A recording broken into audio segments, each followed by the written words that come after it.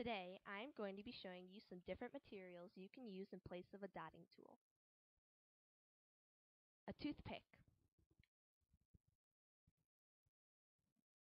This is what the dot of a toothpick looks like.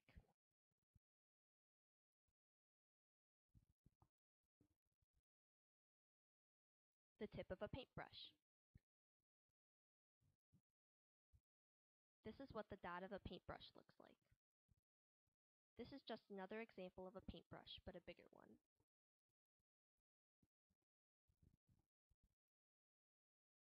A pencil.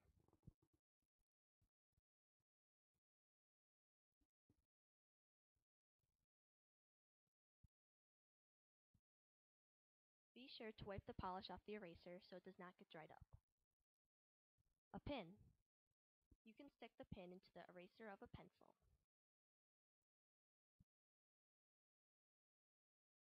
This is what the dot of a pin looks like.